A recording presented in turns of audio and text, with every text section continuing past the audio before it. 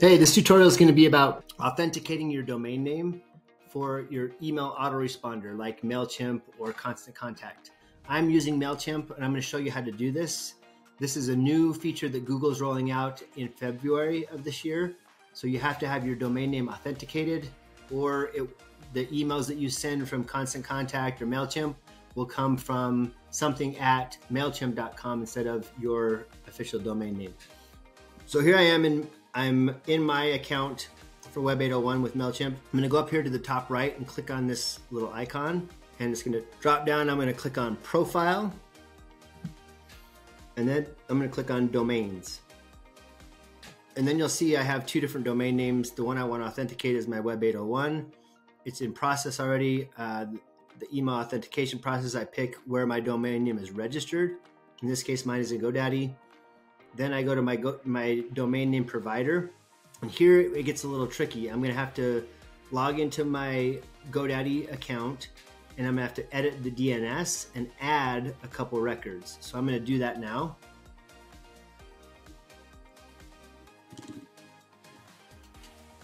So I'm going to get here. I'm going down to, there's my Web 801. I'm going to manage. I'm going to click Manage Domain, and then DNS. So now I'm here. This is the DNS. And then I'm going to go back to this, and it's going to say Add button, and for the type, cname. For the host, I'm going to copy and paste this information. For the points to, I'm going to copy and paste this information. And the TLL, I'll leave the default setting. And it looks like I'll do this 2 times. So cname 1, cname 2. So let me do that now. I'm going to copy this, go back here, add new record. The type is a cname, and what did it say? The host. So it's a little different. The host is the name, and the value is the points to, and then that I'll leave the same. I'm gonna click Add More Records. I'm gonna do it again. Cname, and then there's the host, or in this case, the name. And the value is the points to. And I'll keep that out, and then save all records. It's going to update, and it'll say success. Now I'll go back here. I'll click next, and it's going to have me add another record.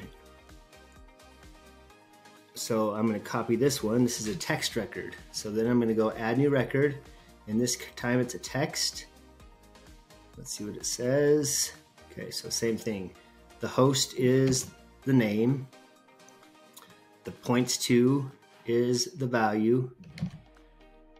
And the default is the TL is the default, so I'll click save. Success. And then I'll click next again. Okay, so now it says wait.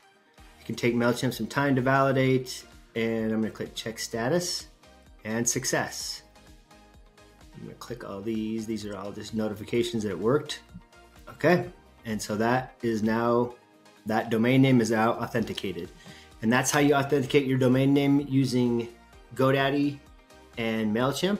If you have any questions, leave them in the comments below, and hope this helped. If you liked this video and found it helpful, give it a thumbs up. And if you want to get more videos like this, make sure you subscribe to the channel. Thanks a lot. See you in the next one.